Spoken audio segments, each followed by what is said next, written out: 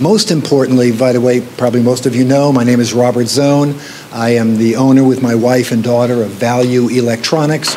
We're a retailer that specializes in premium audio and video, and we're custom integrators, as well as our e-commerce nationwide business. This is such a big upgrade, and then I thought 2021 was the biggest upgrade I've seen in almost a decade, and now we have even a bigger upgrade for 2022. We have bigger screens. We have brighter mini LEDs with much lower black levels. We have fantastic improved processing. We have much larger screens. We have quantum dot OLED. This is the biggest upgrade year I have seen since OLEDs came out in 2013, I believe it was. Nice to see everybody. I am Caleb Dennison, editor-at-large at Digital Trends. Thank you for having me. I really appreciate it. Master of Ceremonies, don't know what that means. No, I'm kidding. I hope to keep things kind of moving along. And also, I just want to say hey to everybody who is watching the live stream. What's up? There are quite a few people, and thanks to Spare Change for running the live stream. Folks all over the place. The public is not allowed into this event. You know, we want to keep things as safe as we possibly can, but the world is watching right now. I'm going to introduce the calibration team in just a moment. Panel of expert judges. First, David McKenzie is here. He's a compressionist with Fidelity in Motion, and he is on the panel. We have David Medina, Production Technical Operations Manager at HBO. Dwayne Davis, who does get the award for most comfortable, as we can see. Calibrator and Display Consultant, Audio Video Fidelity. That's what I should be wearing right now. We also have Ed Johnson, Calibrator, Video Enthusiast, and Powerhouse Engineer. Giles Sherwood, I hope I have that correct. Apologies if I'm mispronouncing. Director of Post-Production at Criterion. Ilya Akatoshi, Colorist and Digital Imaging Technician. Jason Dustel, ISF Instructor and Training at Meridio. Jason is also part of the calibration team and will be speaking in just a moment. Big ups to Jason. Jeff Hagerman, Digital Imaging Technician. John Reformato, Engineer and ISF3 Calibrator. John will also be speaking in just a moment. And Kenneth Almestica, Senior Technical Director at Viacom. And I also just want to make a special mention to thanks to Metra for the cables to connect all of our AV displays, and AV Pro and Meridio for the distribution equipment. Hello, folks. My name is John Reformato, and this year, it's going to be really interesting because it's different than other years. We have a really experienced calibration team, which I'm going to introduce in a second. Tremendous amount of experience.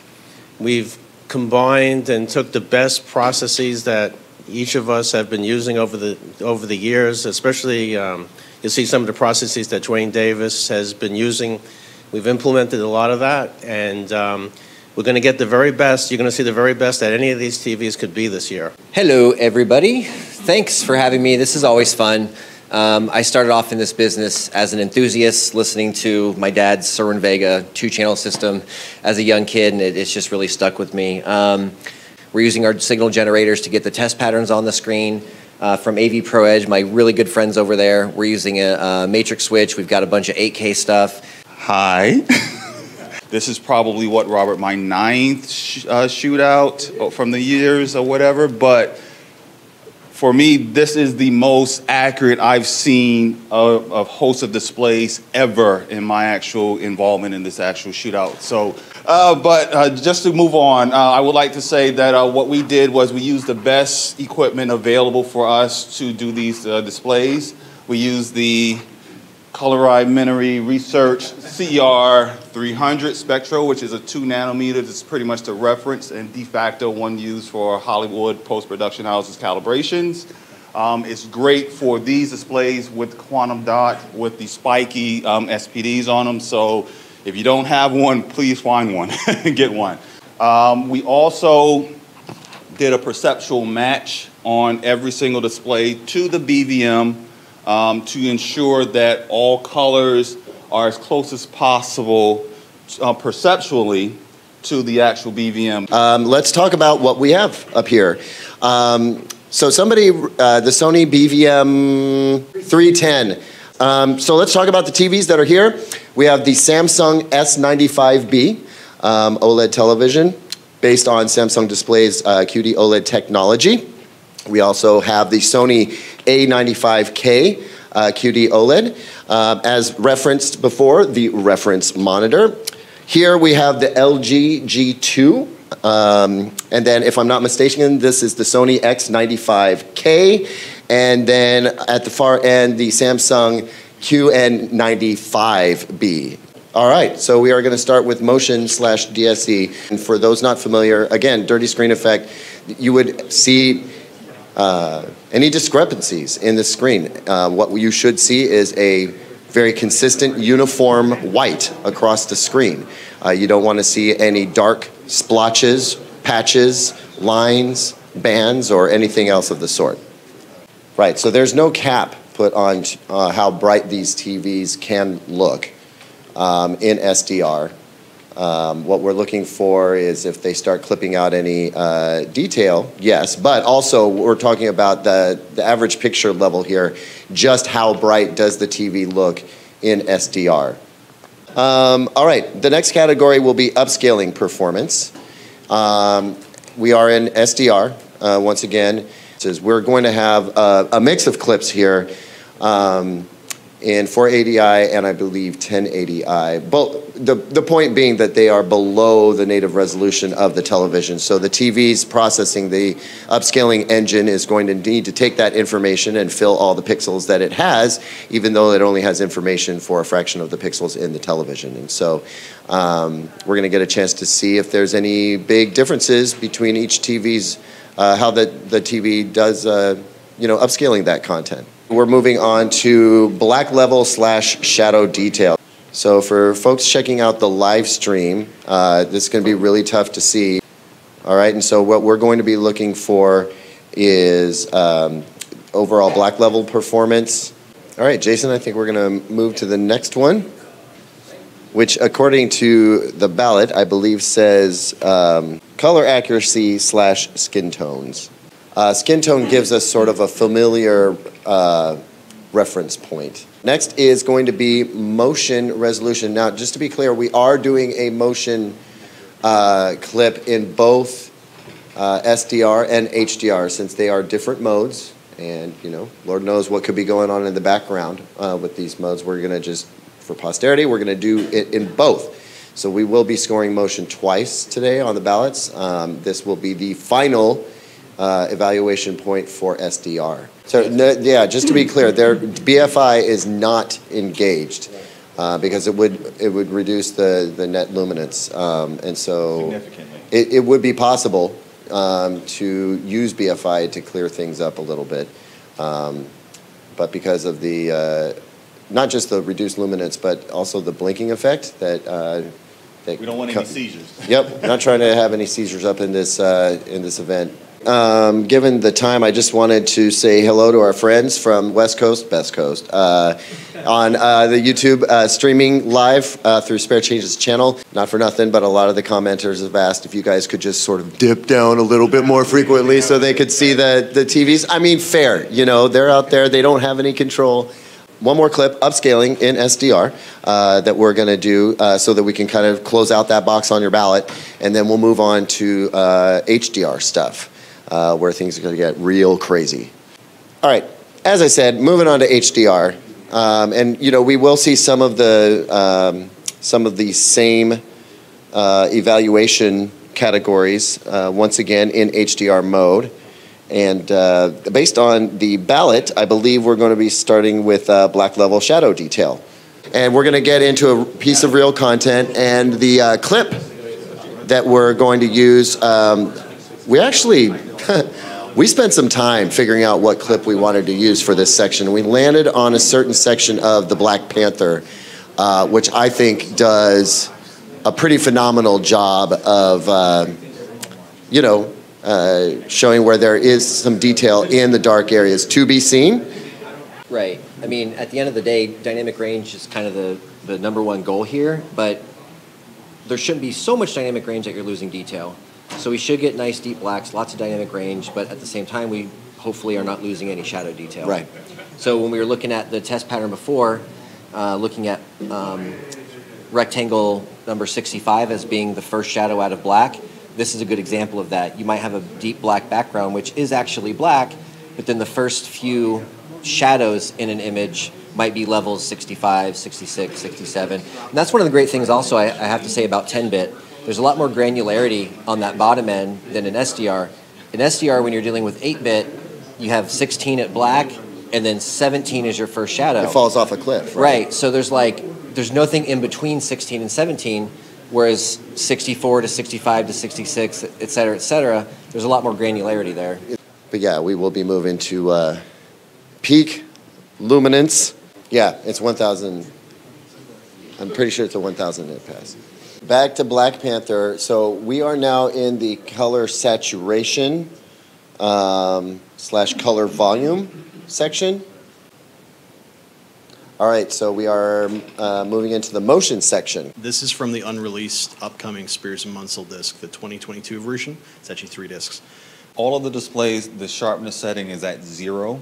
The reason for that is to ensure that there's no edge enhancing or additional processing being done on the actual image itself. Another feature also that we did for this is on the Sonys in particular, we've turned reality creation off. Reality creation is a sharpener, but at the same time, we found that it's also doing some interaction with colors.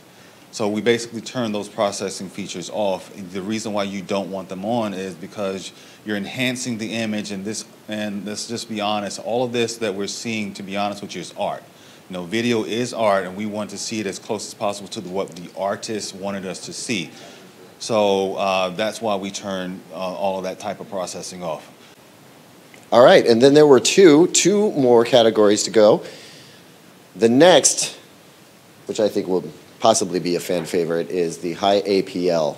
Yeah, just to be clear, for folks who are watching on YouTube, we're at a high APL, average picture level test scene here, but the influence of ABL, automatic brightness limiter, on some OLED products can come into play when we're pausing a scene like this and just basically letting the TV know we're going to be sitting and hanging out here like this for a long time. It's going to start to take action, protective action, and dim the brightness a bit over time.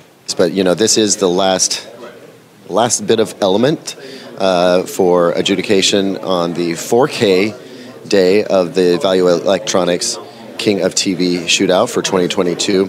So as a reminder, we started out with SDR day mode, where we talked about motion DSE, peak lumens, and upscaling performance. Coming in third place, I should also mention that this was the only place where we saw any real meaningful variance between, say, second and third place.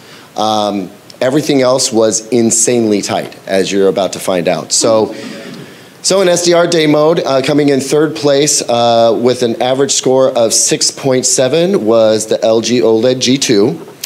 Coming in second place with an average of 8.3 was the Samsung S95B. And coming in first place for SDR day mode was the Sony A95K at 9.3. Moving on to SDR Reference Mode. Coming in third place, this is where things get really tight, with an 8.2 average was the Samsung S95B. Coming in second place with an 8.5 average was the LG G2. And narrowly achieving a win in the SDR Reference Mode section was the Sony A95K with an 8.6. So a 0.1 difference between the A95K and the G2 in SDR Reference Mode. And the Samsung was what? And the Samsung was an 8.2 average across those three considerations. All right, getting to HDR Reference Mode. Coming in tied for second with an 8.4, tied for second, was the Samsung S95B and the LG G2 at 8.4. Another narrow victory at 8.8 was the Sony A95K. That means that coming overall with an average of all of the scores, In third place at 7.9 was the LG G2. In second place with an 8.3 is the Samsung S95B, and that means that the 2022 King of TV award goes to the Sony A95K with a total win of 8.9. Did that include the Hdr reference? Yes, that's what I just read. Oh, okay. Very good. So congratulations to Sony. Very good. Yep, I did want to get to that. So for the LCD TVs, first of all, they did not trail very far behind the LG G2. With a 7.5, you had the Sony X95K, and with a 7.4, you had the Samsung QN95B.